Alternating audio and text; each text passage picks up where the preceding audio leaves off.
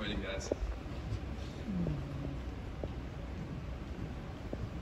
Good evening, Aberhart.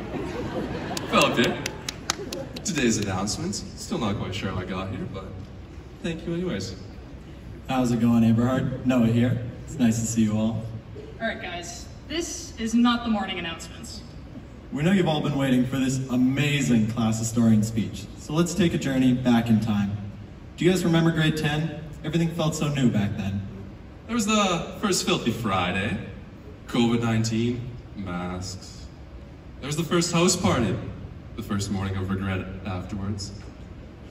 In grade 10, we also had Mr. Bueller, who was far too smart to be teaching us, but nonetheless, we were lucky to have him. Grade 10 also marked a prosperous year for Tomato Basil, as half of the collective grade 10 income flooded into their pockets. Us, the innocent, unsuspecting grade 10s discovering the power of bad spending habits. But, poutine. In grade 10, Aberhart won 6 city championships, with 3 of those being from volleyball, 2 from track, and 1 from cross country. Not bad, guys, not bad. We'll get to the academics later because, let's be honest, who really studied in grade 10? Julia Martin. During our first year playing football, we didn't really realize the life lessons that we were learning. I remember that day like it was yesterday. It was a cold autumn afternoon. Winter was approaching.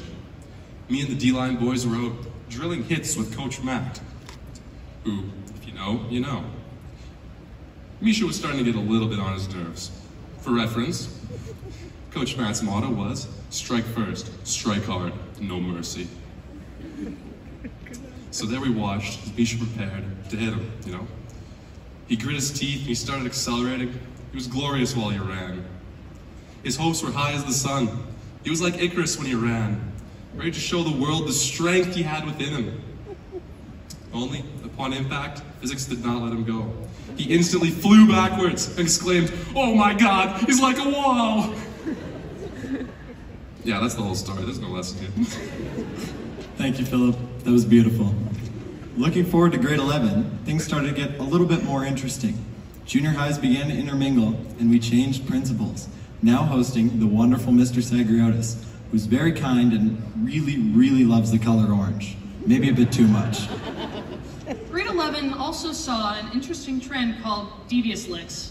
And no, it was not where people went around licking things, but if you know, you know. The cucumber slices around the school also began to make an appearance. As did locker room haircuts, leaving our A babes looking fresh as ever, unlike the locker rooms where they happened. On the topic of locker rooms, can we please get our custodians a raise? Holy. Grade 11 was also the year where everyone's hopes and dreams started to get crushed, just a little bit. For some of us, that reality hit in Physics 20, which had no business being possibly the hardest course ever. But not all hope was lost. Through thick and thin, we had Mr. Weagley to lighten things up. Every time we felt sad about our physics grade, you'd be snapped out of your sadness by a nearby Nerf war, or a lesson on the very true, flat Earth theory. If you guys don't believe me, I'll just bait you afterwards, okay? That's pretty awesome. It doesn't change your grade, but it definitely made us feel better. And even if you didn't, the Christmas physics caroling must have lightened your spirits, even if it interrupted your reading comprehension test. And let's not forget grade 11 chemistry. Those sunny days, titration labs with Mr. Oborn, which, if you were an outsider looking in, might have resembled tensions similar to the Cuban Missile Crisis. But have no fear. We were learning, guys. If you thought escaping Guantanamo Bay was hard, try being the second person to leave Miss Gillis's physics class. And while we've gone from Aberhart to Cuba in this speech, we went from Aberhart to France in grade 11, a chance for our French immersion students to use what they'd been learning. It became quite evident that all our French education had paid off when Alex Hillier ordered us 5 large pizzas instead of 5 slices of pizza. But at least everyone got lunch, even if it was over a garbage bin on the side of the street. And maybe our finance skills also weren't up to par when we thought 50 euros for 5 slices of pizza was reasonable. For those of you not familiar with global economics, at the current exchange rate, that's about 13.7 tomato basil poutines. In order to work off that pizza, our athletes brought their A game. That's A for Aberhart. or effort. In grade 11, we saw 6 more city banners, 2 of them from cross country, another one from volleyball, of course. And the last 3 from rugby, wrestling, and the dive team, which even managed to win against all odds against all the other schools that were not there. Not bad, guys. Not bad. In grade 11, we also saw the creation and prompt dissolution of our golf club. The only thing shorter than this golf club's lifespan is my drive. We can't forget about Aberhart's interscholastic athletics. Social action club's intramural sports are no joke. The only time our stands were ever packed was for dodgeball. And really, we all know everyone was just there to watch Kyle from behind. And in grade 11, we somehow got Philip as an announcer. And against all odds, Noah joined him in grade 12. But together, they formed the best bromance Aberhart has seen thus far. We certainly got better when I showed up. Orange, you glad I came? Is it orange? But we weren't the only ones making noise. Shout out to our incredible band program. These fellows received a gold award in symphonic band and jazz band. And the jazz band also received the most outstanding jazz combo trophy. As you can see, the orange doesn't fall far from the tree. The orange guys? Yeah, their tunes playing in the foyer will certainly not be forgotten.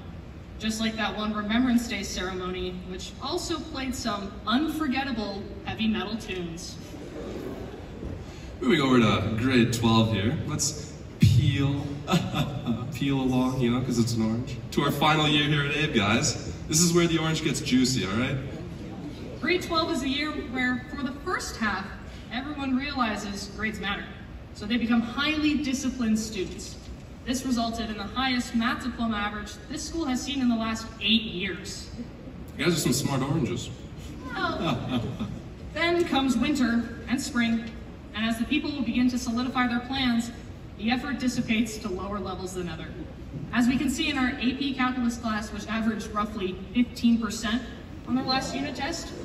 Good job, guys. Also good job. On the athletics front, we're also currently seeing some elite activity at track. Philip pulled his hamstring in the 4x1. We've already seen 5 city banners, 3 banners from volleyball, 1 from diving, with other schools there this time, and another from cross country. You guys just don't stop. Speaking of sports, this year we saw the creation of the esports team, which sadly didn't make it past 3 weeks, but that's besides the point. We also saw the creation of the chess club, of which Philip here is in fact the captain of. Crazy, huh? Also, not to mention the introduction of the curling team, which found massive success. They had so many people try out, they actually had to bump some people out. Come on, it's the only non-orange joke. Aberhart was the only school with more than 5 members. We outnumbered every other school combined, and we definitely beat them in a fight. In grade 12, we discovered the real lore of William Aberhart. How the school was founded and built solely by Mr. Marshall himself, brick by brick, starting from that 3rd floor calculus class.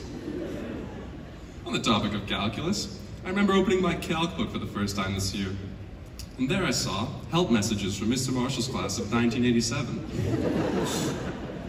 But, just as each textbook in this school had a culture, so does Abe, and we're quite proud of it. But really, what makes Aberhart so special? We believe it's the people here, the chemistry. Yeah, the chemistry. Sometimes a little too much on those 3rd floor couches, huh? Or sometimes not enough chemistry to get over some disagreements in social class. Sasha and Cheyenne, I'm looking at you guys.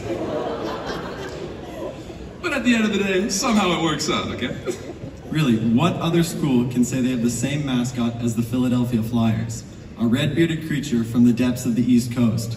Mr. Potvin, thank you for your service. In all seriousness, there's no other school like William Aberhart, partially because there's no other school that wears orange. Don't say Francis, their colors are brown, not orange. Well, there's no other school quite like Aberhart because of you guys.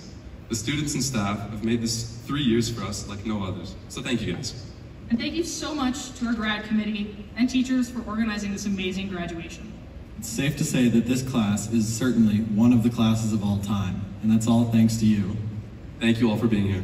And that's all for this year's announcements. Have a great day, Aberhart.